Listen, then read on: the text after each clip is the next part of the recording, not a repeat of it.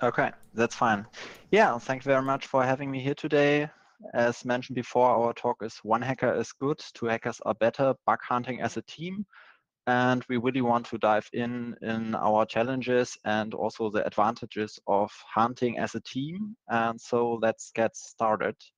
First of all, a little bit about the agenda. You might heard something about internetwache.org. We will tell something about our story, how we teamed up, what have been our challenges, and what you can learn about it.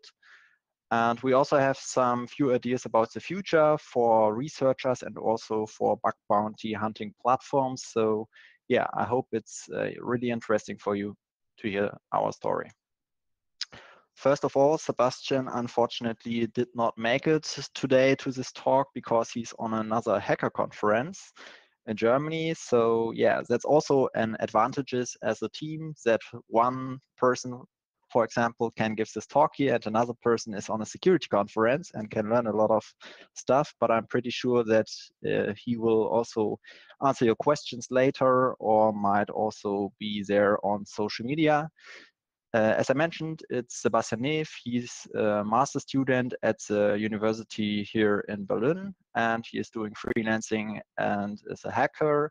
He also is in the CTF team InnoFlag, which is playing CTF as mentioned before, and it's really fun for him. And he's also a co-author of a cybersecurity book, and loves to see new research and getting into fancy security stuff.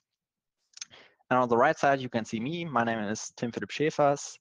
I'm working as an IT security consultant at a company which is mainly focusing on information security. And I'm author of two German InfoSec books. One is about IEEE 802.11, so wireless security of wireless networks. And another one is about web application hacking. It's called Hacking im Web. It's a German book about web application security. So first of all, I want to tell you a story how we got started into bug hunting, because prior to 2012, we have been individuals and mainly did responsible disclosure. I, by myself, have not even heard about the term bug bounty program.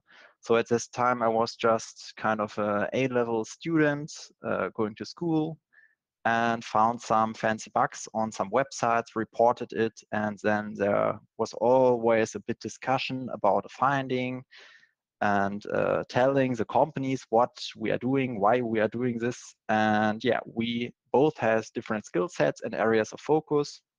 And also we are still, or we have been learning at these days. So we improved later. That was really the early days of our project.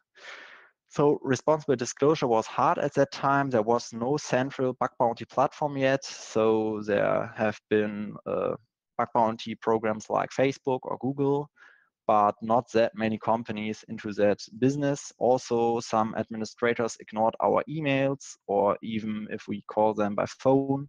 There was one very big German car manufacturer. He even told us that he has no idea who is responsible for a certain subdomain. So that was really frustrating because we really saw a problem there. For example, that you had access to customer data and they were not even caring about this. So sometimes we just went to some journalists to get kind of a pressure for this certain problem. And yeah, then we thought about a project and did a few responsible disclosure programs. At this time, there have been a few. And some companies already had this /security page. At that time, Bugcrowd also had a very fancy website where they really presented what companies really care about, your bug reports, and that really helped us at the beginning. So our first responsible disclosure program where we really participated in was from eBay. And we thought about it and think Meraki was the first bug bounty program at that time where we participated and get paid for a bug. So in 2012, we have been very active, and also in the recent years, last years, we are still doing responsible disclosure and ethical hacking. And yeah, so let's move on. A few words about the early days. That's really important to me because yeah, everybody starts somewhere, and it's really an important thing that you don't get frustrated by the success of others. So you might see those people on Twitter, or even they're writing a blog post, how successful they are. And yeah, you should not get frustrated by that, because everybody starts somewhere, and it's always good to focus on your own research and topics and share your successes. So if you have achieved something, some other person on the internet or on this planet might be interesting in that. So yeah, that's really important, I would say. And of course, you are also not alone. Look for people with the same interest, participate in a project, or attend a conference. There are so many conferences out there where you really can meet great people, and you can really learn stuff out there. So that's really important. Keep learning, read books or reports from other people, also blog posts, but don't get frustrated. As mentioned before, it's yeah, just an idea to improve your own skills, to just see that. And also another tip, also watch Live Overflow's secret step-by-step guides to learn hacking. This is kind of a funny video because there is no secret guide, but it really helps you to get a kind of a focus how you can improve your skills and get an idea about this. So everybody starts somewhere. It's really good to look at different resources and just keep on working on that. Then how we teamed up, we really faced the same problems as mentioned before. We started as individuals reporting bugs to companies, and there really was a problem, for example, to describe those people why we are doing this. So not everybody is familiar to white hat hacking projects or even bug bounty programs or responsible disclosure. Even some big companies, for example, in Germany, did not know what that was. And yeah, that's really kind of a problem. So we came up and thought about it. We have a vision. Why aren't we putting our idea, so what we are doing, on a website? And we also both had the passion for InfoSec. So we really moved on and thought, might be a good idea if we really push that project forward. Another very important thing is that both of us had the willing to share and learn from each other. Sebastian, for example, is very good in scripting and also writing certain exploits, even more than just web application things. So I really learned a lot from him. That's very nice. And I think also he learned a few things from me. So yeah, sharing is caring, I would say. So you can just improve your skills and learn from each other. That's really great. Then you can also learn certain tricks, tips, methodology, or even tools. So by tools, we mean tools which are out there and you did not know. And then the other person is saying, wow, we can use this tool to, I don't know, find out DNS records of a certain domain. And that's really helping you because you have, for example, an endpoint and you just need more information about it. So that's really great. You also have a partner to discuss findings or problems. For example, if you want to bypass something, that can be really helpful to just talk to somebody about this and not sitting in a basement and trying out how to bypass a certain filter or something like that. So that can also be very helpful. And of course, one area is also that you can establish a friendship. For example, Sebastian and I, we really love to do things together, not even hacking, but also hacking. And hacking things together is even more fun, because if you combine, for example, certain exploits, you really get deep into some things, deeper as you would expect at the beginning.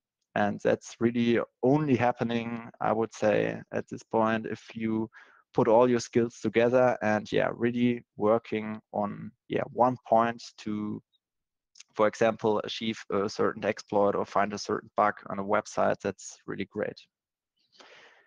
But there are also some very important questions, because not everybody is like, I love to team up or things like that. So you should answer the following questions for yourself before you are teaming up. what do you want to do as a team? So is there a certain vision? What's your real goal you want to achieve with this teaming up? Whom do you trust? Do you really trust your teammate, or only regarding certain points, or you want to really share everything with the teammate? What's the perfect team size? It's also a point where we kind of get confronted with, because there were other people who were interested in our project, and at some point we were 4 people at internetwache.org, for example, and did some kind of research. But it's not always a good idea to have a big team. So we kind of split up at some point. So the other teammates still are doing great things. We're in exchange with them, but not everybody, that's also where we come later on, has the same amount of time or even skills. So that's really something where you should also think about before you are doing something like that. Then, do you share the same values or ideas? You don't have to share the same values and ideas, but it can be really helpful if you have the same vision or goal or even idea. And about the values, it's very interesting. Sometimes it even helps if you are more diverse. So if there are different opinions on something, then real discussion is happening regarding the project, also regarding vulnerabilities. So that can be really helpful. And do we have fun together? That's also a very important question. Is this just working on a certain project, or you really like to have fun together? For example, as Internetwache, we have been on several trips in other countries and even hacked there. So that was very funny for us. And you really have to know each other very good to do something like that. Are you willing to share your knowledge? That's also a very good question, because sometimes you might have tricks which are kind of top secret. And are you willing to share them with the other teammates? You should think about this. Otherwise, there might be conflicts within the group. For example, if you report certain bugs or don't share your way of exploiting things. So you should talk about that before. So that are just some example questions. There might be even more, but for us, those seem to be the most important ones.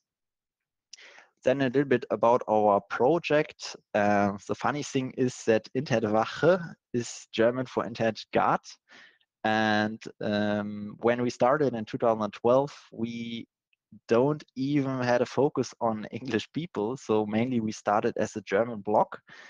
And later, when we get our A levels, for example, and we went to certain conferences, we learned that most of the people are not able to speak out internetwache.org, because the CH in English really sounds funny. So mainly it's kind of a brand today. Everybody is reading Internetwache, but sometimes those nicknames are not so easy to speak. Today we would stick to another name which is more international, like Internet Guard, but I think there are also other projects out there with nearly familiar names. So we are really happy to have internetwache.org as a German name in the bug bounty community. As I mentioned before, we kind of started as a blog or website, and we started as a kind of FAQ. So let admins and people know who we are and why we are reporting security issues. That really sounds easy, but as I mentioned before, if you write an email and you need most of the email just to explain why you are reporting this, then you really think, okay, it's better to have a website for that, and just in the email just place the technical details so they can view at your website if they're really interested in this project. So that's what the first idea of internetwache.org really was. We also had some write-ups and interesting findings. For example, also some blog posts from Sebastian about certain CDF challenges. And it's really a nice place for us to publish conducted research. And we also have a Twitter handle at Internetwache. So if you are interested in research or what we are doing, you might follow us. And we also like to retweet other very interesting research. So make sure you do this. On the right side, you can see the kind of first page we implemented on intentwache.org. There was really why we're doing this, the problem, the idea, and what's responsible disclosure to make sure that everybody out there understands it. And today it really sounds funny, but in 2012 for us in Germany, it was really a big step forward to explain this to the people out there. So as I mentioned before, intentwache.org was not even about bug bounty programs at the beginning, because we did not know about bug bounty programs at the beginning. We just found crazy big websites or e-commerce shops with certain vulnerabilities and thought, wow, this should not happen. We have to call the administrator or give them some information about this. And then we know about, for example, bug crowds. At the beginning, that was really a kind of just one website where you could report vulnerabilities via Google Forms. So really a minimum viable product at the beginning, but for us a dream came true because we could do what we love and even get paid for that. That was really great.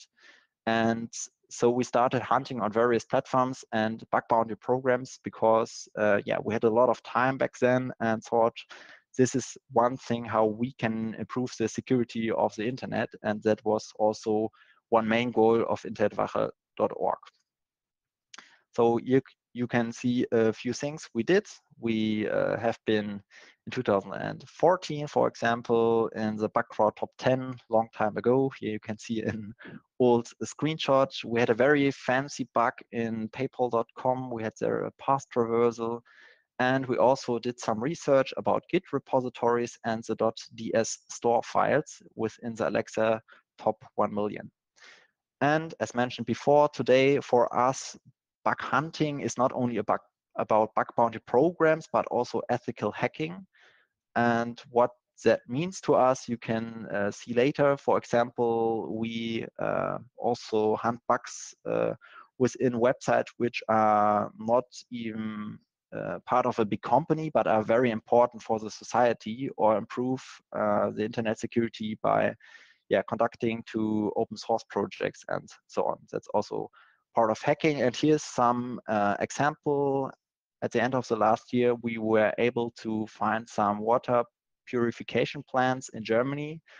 So 7, and we even were able to spot some vulnerabilities within the software. And as you might know, industrial control systems are not that state-of-the-art security focused projects. So we really were happy to help at this point, because you can imagine what might happen if some bad guys out there might find some vulnerabilities within the software and even for example, put down the plans there. That would not be very nice. So we really happy to have this ethical hacking standpoint nowadays. We also had media and press coverage and even a hearing within the European Parliament. And there have been several films, interviews, and other articles, for example, about hacking and hackers. For us, it's always nice thing to present us as a team, but also the hacking community in general. I think this is also because we are kind of doing or having a website where we explain what we do. If you are an individual, then you might not be able to be this kind of professional, so that the media thinks you really have to kind of say something. It really sounds strange, but it's kind of the feeling we have. So it can also help you if you team up, for example, that you have a more professional website, or even media comes to you and say, hey, it's really interesting what you are doing as a team or together. And that's also a thing where different people can bring in their expertise. For example, technical people or people who are more interested in public relations and things like that. So we really look at our task and see who is doing what, or how we can improve our project and work. And of course, we have also been to some conferences, for example, at Bug Crowds, last conferences, or we did a talk at Code Talks, which is a kind of big conference here in Germany. So we were really happy to give there some general ideas and even explain to people what bug bounty programs are. So that's also kind of a task we mainly stick to just share knowledge in order to improve the security, for example, of e-commerce shops here in Germany. Then I want to explain how we deal with bug hunting and what kind of tools we are using or used in the past. So first of all, we had this bug hunting sessions. That could be a night or just a day where we just sit down and say, okay, we have to find a bug in this bug bounty program or in this certain application. And for us, it's always kind of learning things and have fun, hack stuff, and not just focusing on the bug bounty. So it's for us a positive side effect, but as we are not doing this on full time, we are happy to find certain bugs and happy to also improve the security. So as you can see that we did the several hours long sessions, for example, in the evening. And at the beginning of Intentwache, we seemingly choose random targets at the beginning, just big websites to see if we are able to find a vulnerability there. And I can tell you, most of the times where we had this kind of bug hunting sessions, we were able to spot one vulnerability in a website and even some critical ones in very big websites here in Germany. For us, it's always a motivation, and you can discuss at laws and also do loud thinking. For example, if you find out what kind of technology they are using, how the different components of the architecture are working together, it's really nice to hear different opinions about that. So you can really discuss how you might get a bug in this kind of applications. And we also have this kind of research topics, as I mentioned before.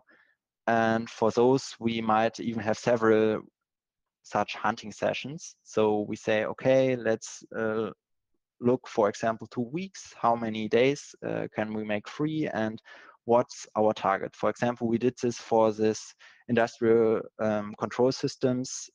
We looked at a certain software which is very widespread here in Europe. And we were really able to find even these plans which were accessible from the internet. So that was really something where we put a lot of effort and work into. And at the end, we were very successful, reported this to the German CERT, so Computer Emergency Response Team, and they reported it to the companies and they fixed it within the software and even within the critical infrastructure itself. Why these bug hunting sessions are very important. On the one hand, you can have different tasks, and one person is, for example, doing some recon, and the other person is doing in-depth analysis. This can be really helpful, and for us, it's a very efficient way to focus on one target and get most of the information out of it. And that's really great for us. Then it's also kind of a quality assurance, because double checking findings is always pretty nice. Sometimes you don't see all of the things, or you might even have not looked deep into things, so the other person might even find more things. So that's really great. It's also good to do proofreading of the reports in order to get most of the points or kudos, so that you are really sure that the triage team is understanding this bug and not that they're just 3 lines of code and everybody is asking, so what's happening there? That's really good to improve the quality of the reports.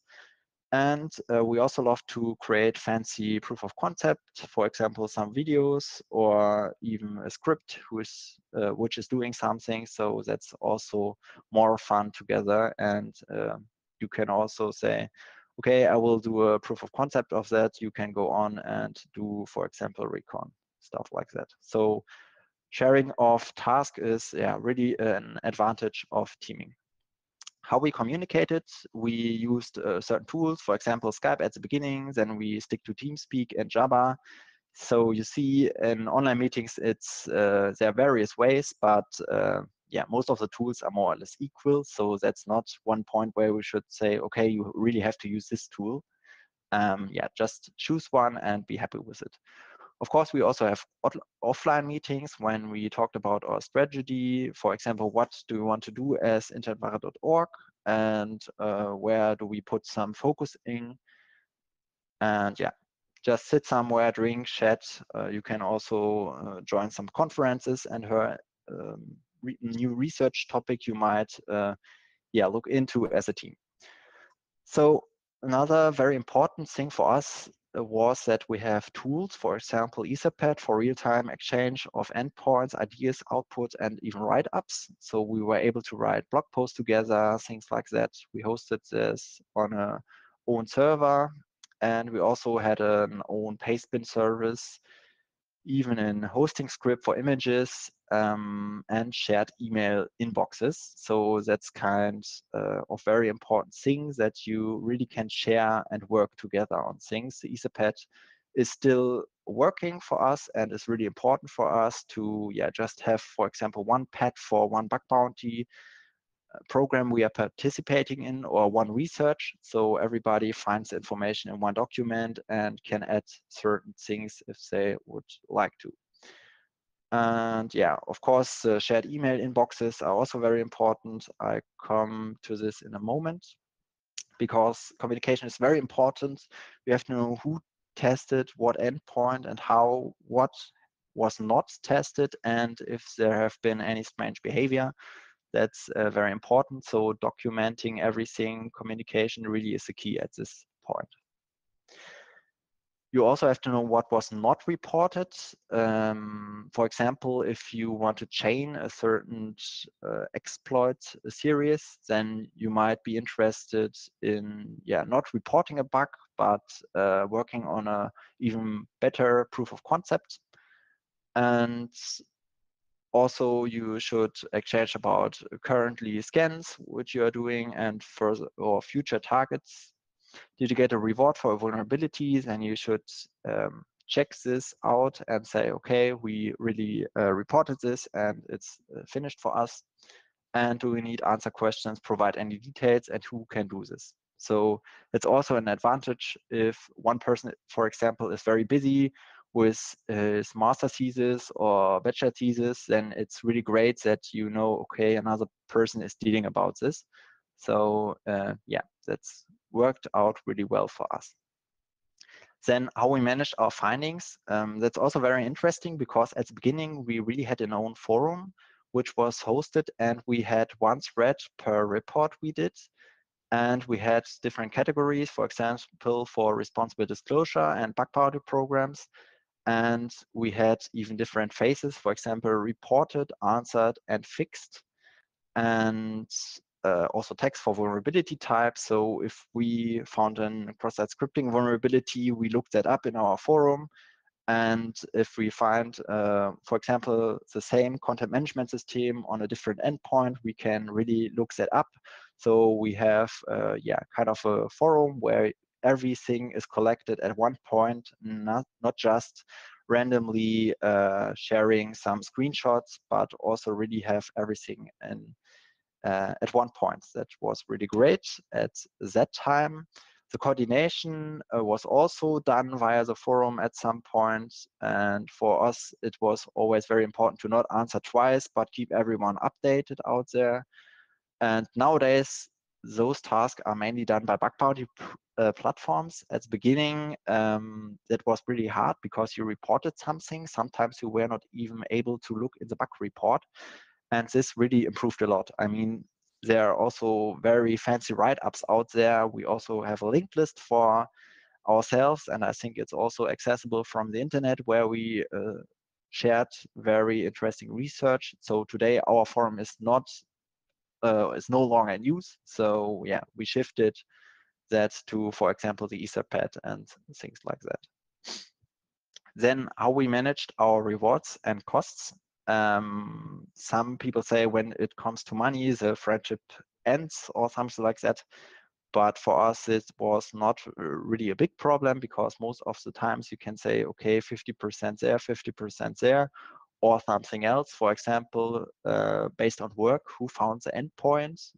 Very often it's really not hard to exploit, for example, a cross-site scripting vulnerability, but finding such an endpoint on a subdomain, for example, and there it might, yeah, even the endpoint who found the endpoint, and he might get the reward. Or if you have a fancy bypass or exploit, that's also something where we say, okay, you really did most of the work here, so you also get the money.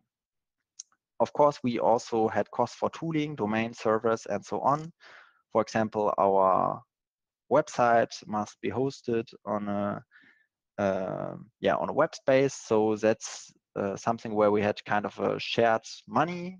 If we have a splitting bounty, for example, we decided to keep that in our internetwache.org project and reinvest it, for example, in our tools or the platform. It also is very hard to decide, for example, who is going into a Hall of Fame. Most of the times we tried to get both people within this Hall of Fames as Team Internetwache. Most of the cases that also worked. If it really was work of one person, of course, then only one person's also getting this, so that's fine.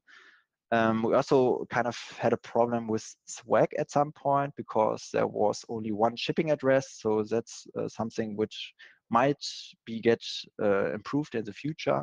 But for example, you can ship this to one person and share that later. That's also fine for us. So yeah. Then we come to personal challenges, because that's also something where you really have to deal with. For example, if you have different views or different opinions, sometimes it might be really hard, but sometimes it also helps you to write your view. So yeah, it's always interesting to hear another opinion or to think out of the box with the different mindsets. That's yeah, for me, very important to have certain views on one topic. And of course, there might even be a different time management. Some people are getting up late in the night and then doing the work. Other people might do this in the morning. And there might even be misunderstandings. But the most important things about all these personal challenges is that you talk about it. So in general, if you team up, you really should say, okay, I really have a problem if we are doing this and that. And then you, as a team, have to look, okay, how can we deal with it? Who is doing what and why? And is it really helpful to do this as a team, or do we do this as individuals, for example? That's yeah, something you should always consider when you report a certain bug or doing certain research. Do we want to do this research together, or is everybody doing this on their own? What's the advantage and disadvantage? So there have also been challenges with bug bounty programs or bug bounty platforms. At first, for us, mostly it's not intended for teams. That's our point of view, because most of the platforms yeah, kind of have this idea there's one researcher out there who is doing some research and reporting certain bugs.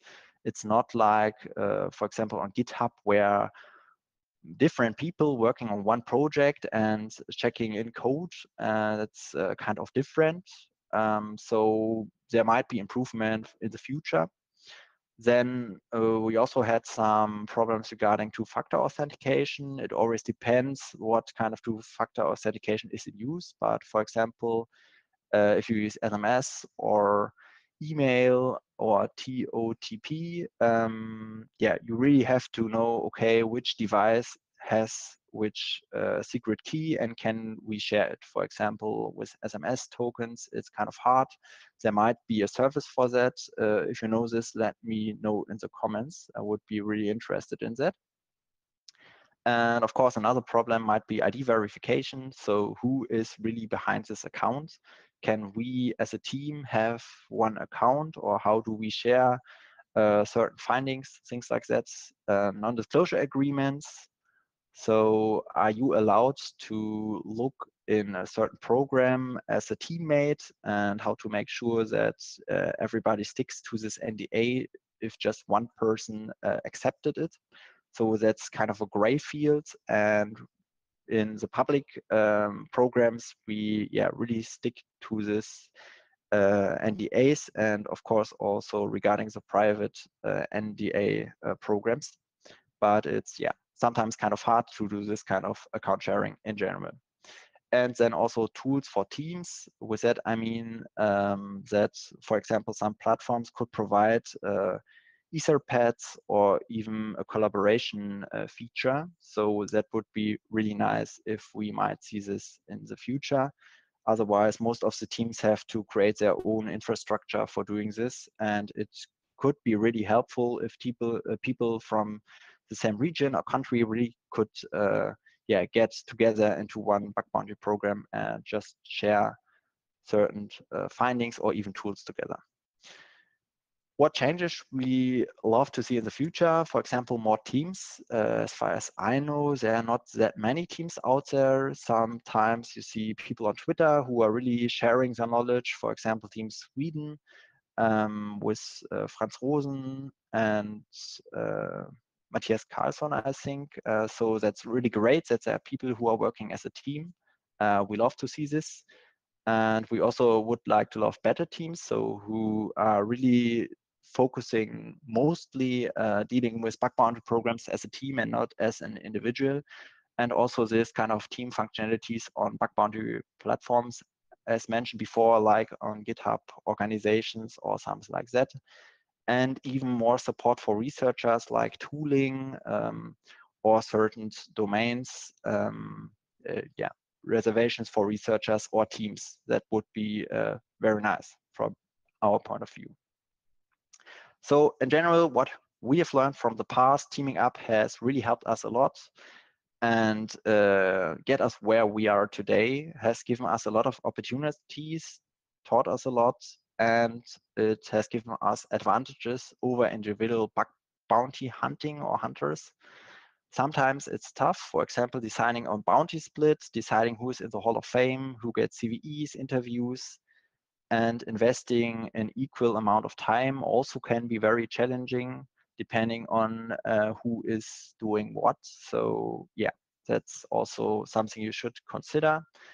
And sometimes you also have this kind of communication overhead. For example, you wrote an email and then you have to write your teammates that you wrote an email, or he has to look it up within the email box or within a certain chat.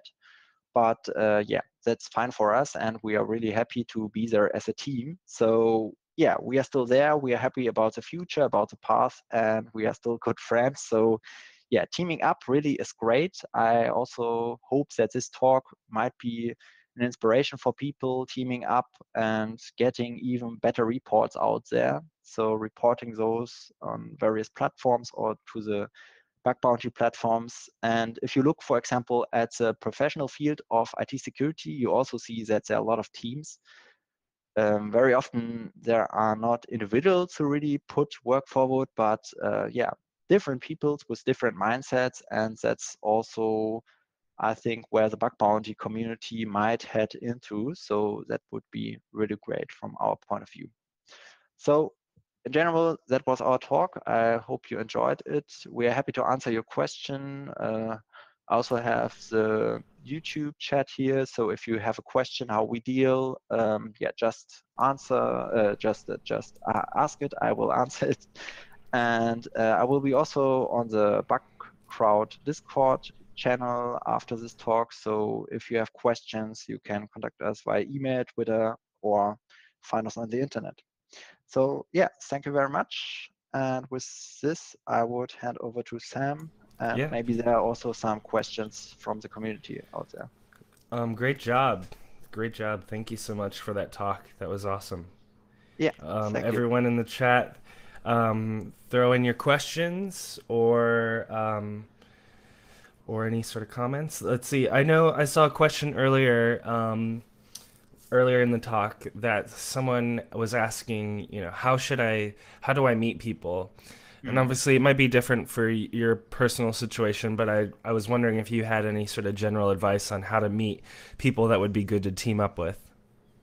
Yeah, that's also a question where a lot of young people who are, for example, in are in my lectures. So I'm giving talks at university, for example, and a lot of people say, okay, how can I really get into this community? And yeah, so it's really hard or not so easy to answer question because it really depends on the individual. But in general, there are a lot of conferences, for example, out there. And yeah, just go to some conference or look for certain projects online, talk to those people that can be really helpful. And if there's a hackerspace, for example, in a city next to you, or even club for hackers, that's also some point where I think most of the people can really get into finding teammates and making friendship with other hackers. That's really a very important thing. I think it's also good for kind of the mental health, that you have some people to exchange, because this kind of bug bounty hunting sometimes can be really hard, so that you are just sitting at your desk and look for vulnerabilities within web applications. So this social component and exchange with others is really important, I would say. Totally agree. That's great advice. Um, let's see here. Well, we had let's see. We had a couple typical questions around like what hacking tools you use, but I want to see if we Mm. also have anything about collaboration or teaming. Let's see. Yeah, I thought that there was one person who asked about this Faraday kind of thing from Infobytes. Oh That's a tool yeah, yeah, that's right. on GitHub, I think. I did not know this before, so yeah, we might look at that. But yeah, at this point, no, we did not know that. But there are also other tools who are more integrating this kind of collaboration things. So yeah, it's really interesting to see that there are some tools who now also adapt this kind of collaboration features, because even most of the pen testing companies have this kind of problem, so that there are not individual researchers, but they have to do, for example, an assessment as a team. So it's really interesting to see how this products or tools improve. Nice. We had a question in the YouTube chat from Samuel, Mm. which nice name. They asked, can complete noobs be any useful in hacking collaboration? So, yeah, if you're a more experienced person, would you get use from someone that's newer, and how would that newer person maybe try to provide some value? Yeah, as I mentioned before, everybody starts somewhere, and this idea to say, okay, you are a complete noob is, kind of very hard. But I think it's important to integrate those people, or also, tell them things or share your research, because otherwise they might not get to this next level.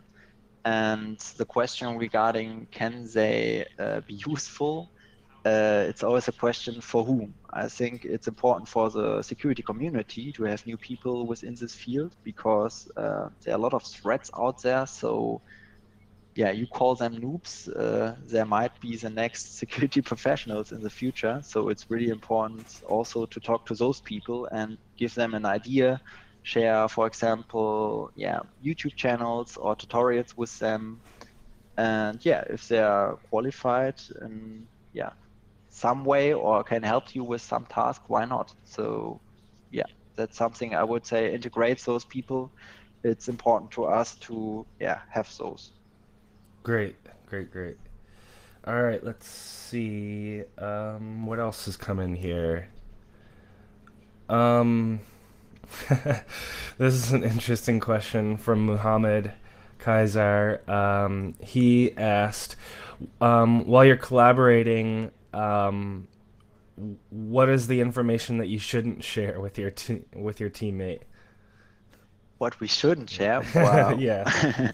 So mainly at Internetwache, we really share most of the details. But of course, for example, Sebastian and I are also doing penetration tests as private individuals or freelancers. So if you have an NDA there, that's really something where you are not able to share information. But if you say, for example, to a person who came to you and say, please do this vulnerability test, and you say, okay, I will do this with a teammate, and we also have an NDA and things like that, then this might be okay. But yeah, you really should stick to the rules there.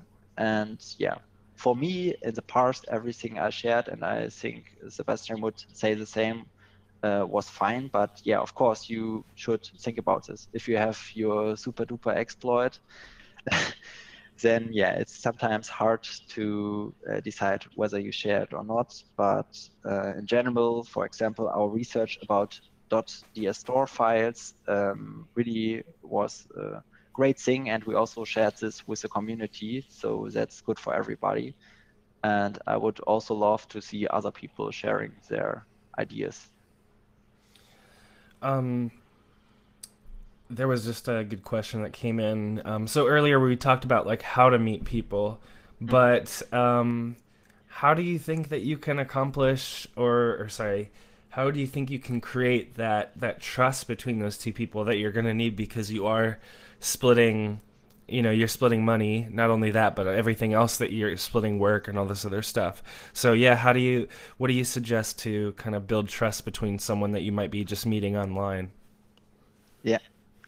The funny thing is, Sebastian and I also met on conferences and online. And at the beginning, for example, you don't have a very big trust. So trust really needs time. And I would also not say, okay, just team up and tomorrow you are the biggest or greatest team and share everything together. You really should be careful. For example, also met these people in person, really talk a lot, have you the same vision, the same ideas, and then you can decide step by step what you want to do and what to achieve, not only for bug bounty hunting, but in general. So that's really, yeah, important, I would say, that you have a step by step trust level, I would call it. Yeah. Nice. Let's see. Well, I mean, we did get those questions earlier about. Oh, sorry, Jason. No worries, Tim. I just had a question. So Mhm. I've played in a lot of CTS, and it Yeah. when I play in CTS, it feels very similar to how I want to collaborate on bug bounty. Would you suggest that people play a couple CTS with the team to get the feel of kind of how that works with sharing information with other people? Yeah, of course. Playing CTF really is a great thing to learn more about each other, how you focus on challenges, and how you really can work together to improve yourself and also yeah, the team. So that's really great. We also, for example, collaborated in CTFs and had even an own CTF for the community. I think it's 3 years ago or something like that, but that was also very great. So yeah, playing CTFs or even doing some labs and stuff like that, or implementing a project, a website together. That's really nice to learn each other or learn from each other. Yeah. Very So cool. you don't have to focus on hacking at the beginning, but just doing things together and hack stuff. Have fun together. That's really great, I would say. Yeah, and the stakes are. I mean, obviously, there's like the winning of the CTF or whatever. That's on the line, but the stakes are a lot lower than I guess hacking for money, when Mhm. you have to kind of deal with all that drama. Yeah. Yeah, sure.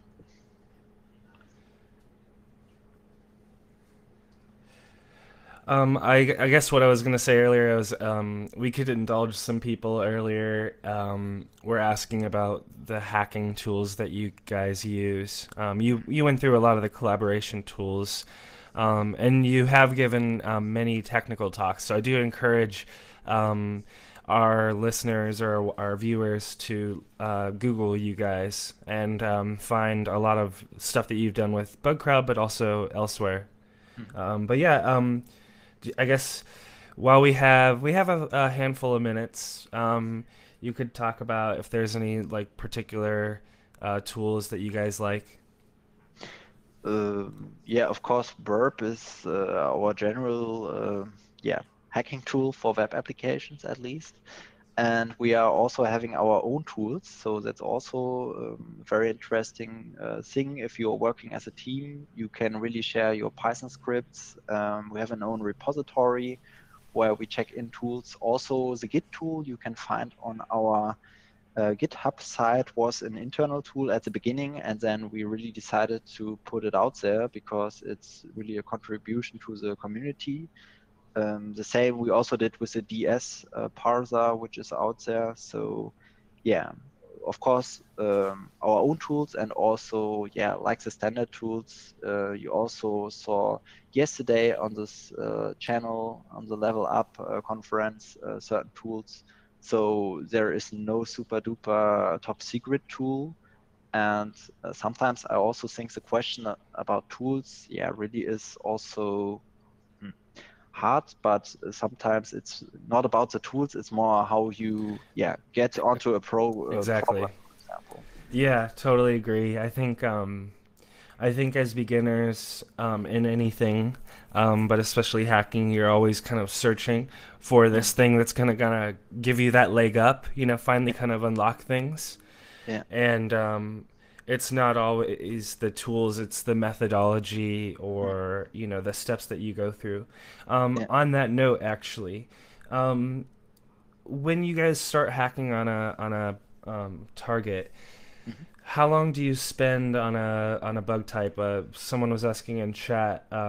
It was NI Project, I think is their name. They're asking, like, for instance, if you were looking for IDORs, how long would you look for an IDOR before moving on? Also very hard to answer this directly. Yeah. It really depends on the functionality of the website. If you think there could be something, then it's really a good thing to stick at some yeah, kind of vulnerability, for example, an IDOR. Then you can decide doing this for kind of 1 hour. And if you say, okay, we don't find anything today, that's also fine. Then you can put this into your backlog. For example, we are doing this with our Etherpad. If we have some endpoint which is a bit fishy to us, then we focus on that. And if we are not able to find anything, that gets into our backlog. So yeah, in general, to answer the time is really hard, but yeah, focusing on things is also very important. And if you know, for example, that your teammate or teammates is really good on one topic, for example, bypassing some filters or something like that, then you really should mark this for your teammates. So this can always be helpful if you stick or yeah, stack at some points, then another person might help you with that.